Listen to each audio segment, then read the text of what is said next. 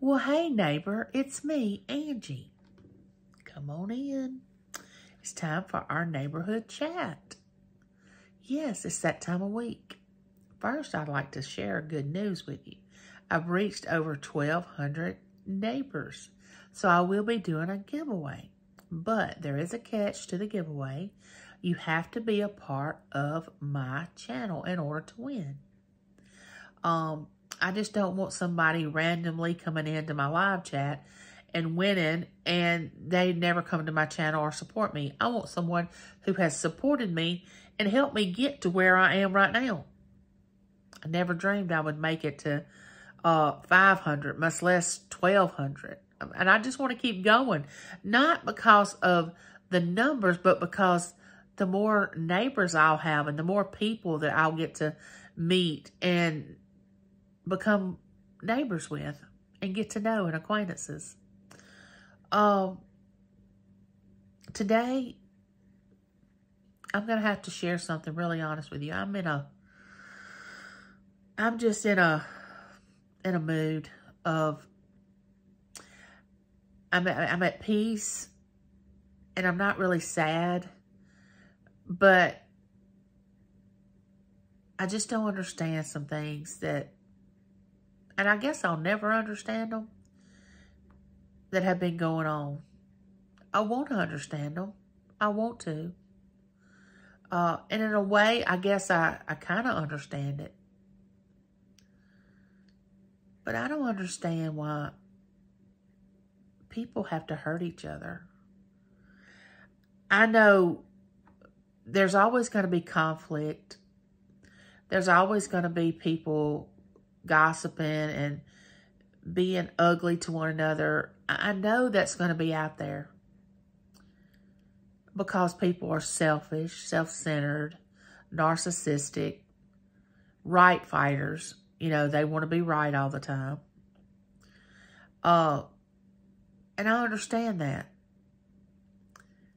Just like today, during my live, I had trolls coming in, more than I've ever had on my channel, that was just talking about me and the Southern Belle and how we were this way and that way and saying nasty things about kind of relationship we had. And then they stopped that because I just started laughing because I was like, y'all don't know, this is not bothering me in the least. I could care less. But it hurt me for her because irregardless if you like her or don't like her, that was really uncalled for. And I really don't appreciate it. She's my friend. I don't care what you think about our friendship. I'm not going to lose any sleep over it tonight. But I just don't understand why people want to come in and hurt someone and say the mean things that they said in my chat. Which, like I said, I wasn't affected by it. It didn't bother me. I just thought it was childish and they wasted their time. That's time in their life they're never going to get back. Obviously, they don't value life and they don't value time. You know, that's one of our most cherished commodities that once we use it up, there's no getting it back. You're not getting that time back. But maybe that's something I just enjoy doing. But anyway, I don't understand why people lash out at each other and never speak to each other again. And I want to share something with y'all that I've not even talked to my family a lot about this. My immediate family or my extended family, because for years I could not talk about it. I mean, this is how bad this hurt me. But the friendship that I've been talking about here lately on my videos, that I was friends with someone for 10 years and all of a sudden it just abruptly ended. It wasn't because I chose it, because I didn't. The other person chose it. I had never felt so betrayed in my entire life. I was so hurt. And it's one thing to hurt someone. It's another thing to make someone mad. Now, when you hurt someone, it's a little harder to get over than someone being angry. Because when you get angry, you can get over being angry. But when someone hurts you to the core of who you are after you've invested so much of your time and energy into them, that's something you don't get over easily. But I learned a lot from that experience. I didn't think I was going to learn anything from it but pain. It's taken me years to get over it.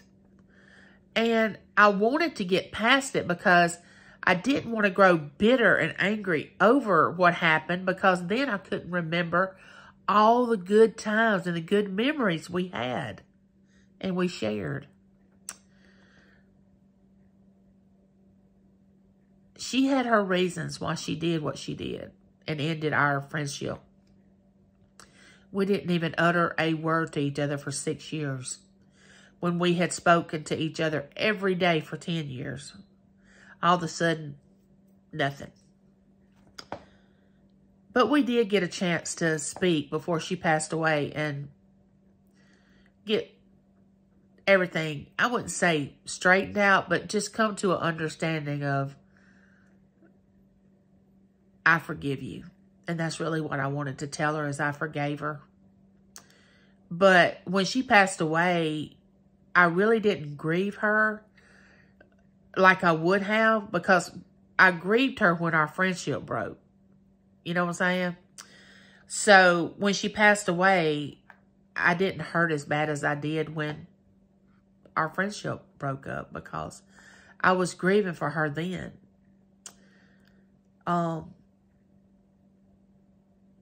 It was a bad time in my life, and I know what it's like to lose a close friend. And I know how valuable friendship is, and a lot of people don't take it seriously to be a friend. And a lot of people don't know how to be a friend. They know how to use somebody. They know how to take things from people.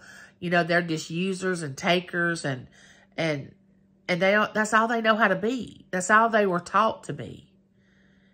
And then you come across people that literally give of themselves to a friendship.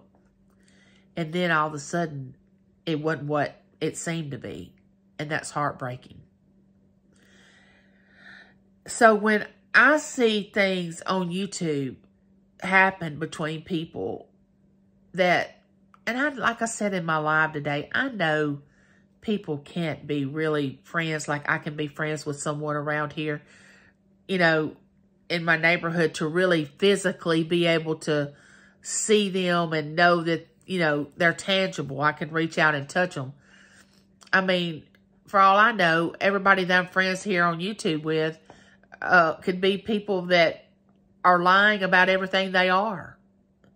I've met a couple of YouTubers on here that I dearly love and appreciate them. And I love you all, and I say that, and I mean it. But I don't get emotionally attached to people for the very reason of that friendship. And emotional attachment can be dangerous. Can be very dangerous. Some people just jump in the deep water and take off and get emotionally attached, and they don't care. They just go with it. I can admire and respect those people, because that's really taking a chance. But the real kind of love that you're supposed to have for people, it's not emotional.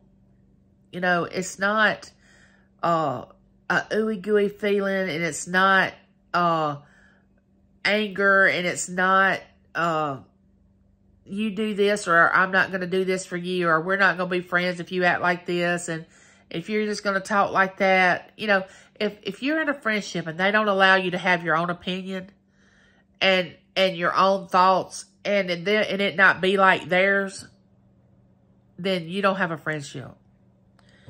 If you're in a friendship that you're walking on eggshells and you don't feel like you can say what you want to say because you're afraid that person's going to leave and not speak to you again, that's not a friendship.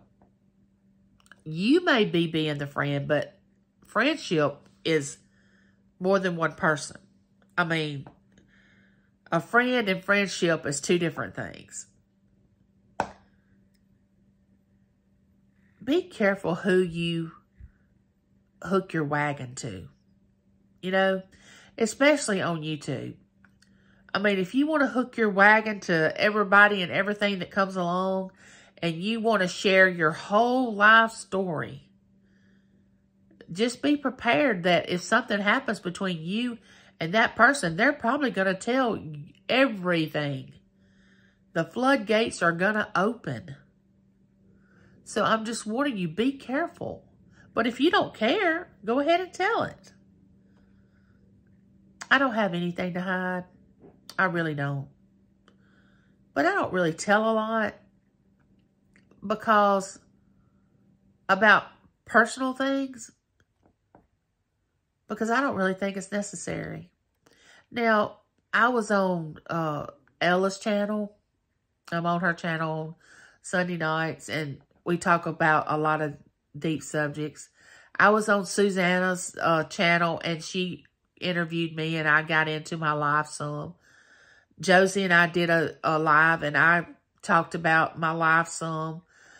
And I'm not ashamed of it. I will tell you anything you want to know, but I'm not going to volunteer information or become your friend and just pump you full of things that about me and then for you to use and attack me with. And give you ammunition to degrade me, say bad things about me. And of course, there's the trust factor. You know, you have to some extent, trust people. Now, I grew up, I didn't trust anybody. I mean, you had to prove yourself to me. I mean, literally prove it. I wasn't like my sweet little Berkeley who, bless her heart, she trusts everybody. And she loves, I wasn't like that because I had been hurt my entire life. So I learned not to trust at an early age. So when I was growing up, you had to earn your trust with me. You just didn't get it. You had to prove that you were worthy of my trust. Now, you don't, because I trust myself enough to know whether you're on the up and up or not. And if you're not, and I trust you, then that's on me. That's not on you. But tonight, I'm just so saddened and hurt seeing people that I literally love and care about in pain. And I don't like it. It doesn't feel good. I wish that it had things that had not happened in anybody's life where they're having pain. But, you know, like I always say, pain makes you grow. And it's sad to say that, but until we're in pain, we don't turn to the one that really matters, and that's God himself. And all these little things that we are so angry and mad and bitter and wanting to argue and fuss and fight about, in the big picture, it doesn't really matter. Now, I don't say not get out what you want to say. Yes. If somebody hurts you, yes. Let them know that they hurt you. Yes, I think you should. But in the big scheme of things, there are bigger things to worry about. The way our world, the situation that our whole world is in. The situation that the United States is in. Little kids were going to bed with nothing to eat. Homeless people. Our veterans that are not even being taken care of, who fought for our freedom, for me to be able to sit here and freely speak to you over a video. I mean, where are people's heads at on a daily basis? Do they not think past this? Do they wake up in the morning and think it's all about them and the world revolves around them? Let me share something with you. It does not revolve around you. It does not revolve around me. If you were no longer here the next 24 hours, or I was no longer here the next 24 hours, the world would still go on. So for people to wake up plotting, scheming, being deceptive, gossiping, backstabbing, trolling, just to make someone feel less than or be mean to someone, they must live a sad, lonely life, because I don't really get it. Now, that's the ones that I pray for, because being a narcissistic person, you're not going to see it.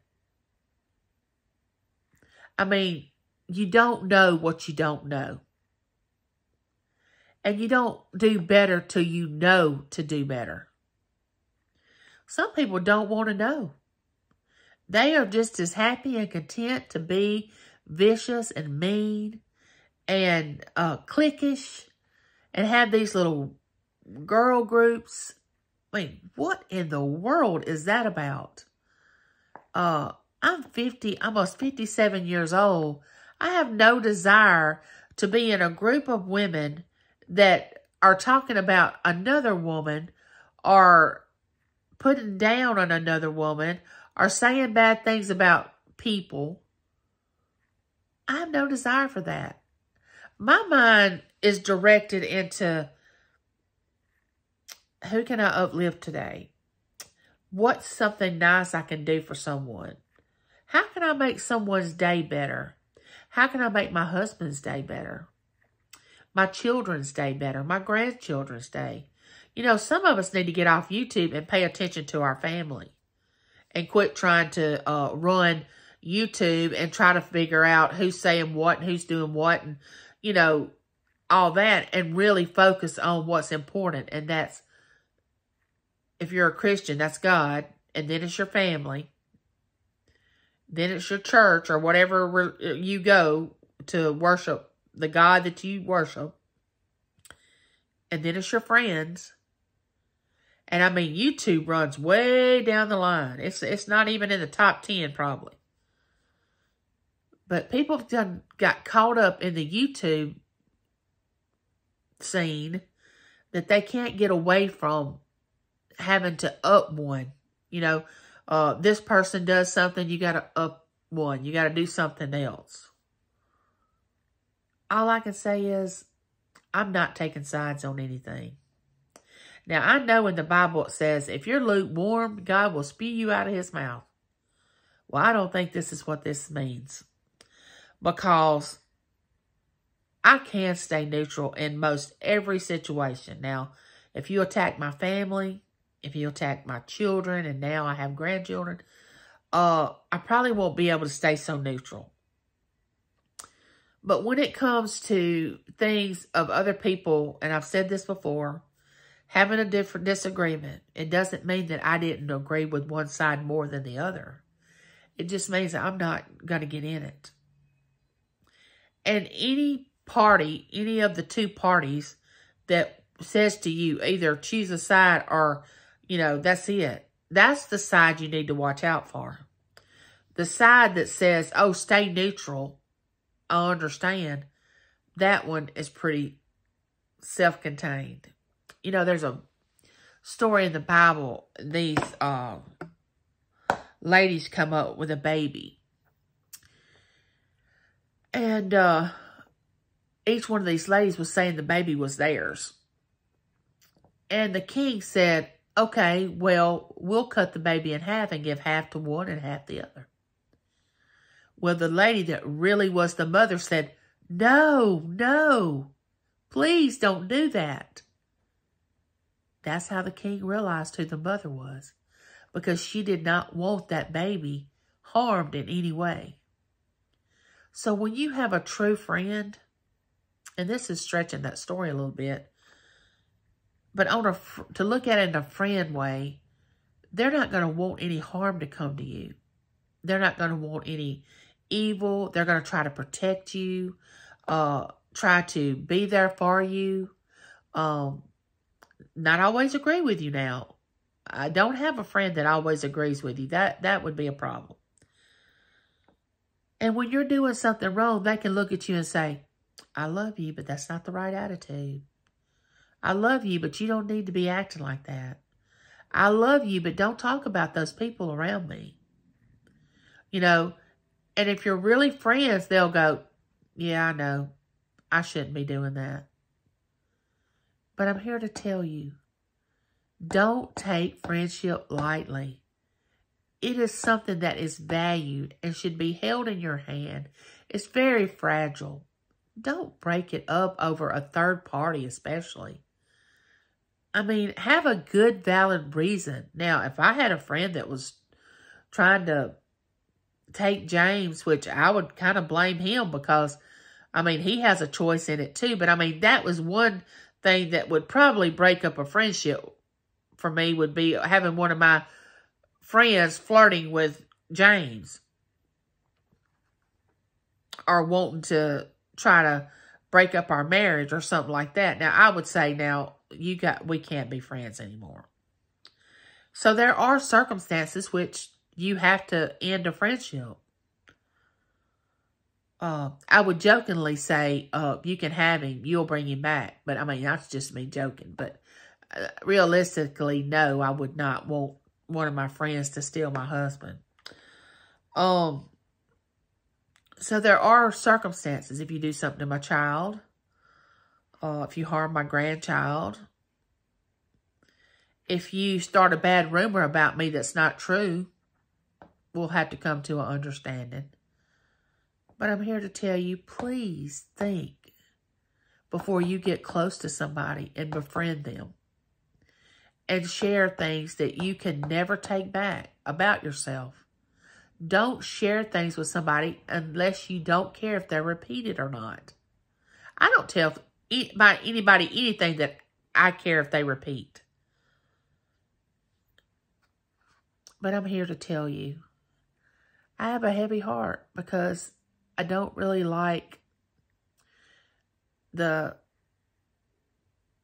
sad things that I'm seeing, like today on my live, people coming in and doing what they did.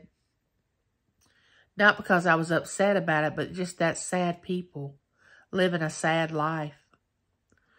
You know, other people, friendships breaking up, people gossiping and talking and drama. I mean, some of these channels is almost hilarious because it's so crazy what the drama is. But just know this, life is too short. And we all matter. We all have a reason for being here or we wouldn't be here. I absolutely care and love each and every one of you that are my neighbors. And I literally hurt when you hurt. When your family is hurting, I hurt. When you ask for prayer, I pray for your family or anybody that you want prayed for. Just know that. Just know that when everything seems to be against you, everybody's not against you, because I'm standing over here going, I'm not going to be angry with you. I'm not going to be mad at you. I'm not going to turn my back on you. And I love you, and there's nothing you can do about it. Neighbor, this has been our neighborhood chat. I know it's been kind of random, and I've been going all over the board, but I have just been troubled today. My heart has been heavy.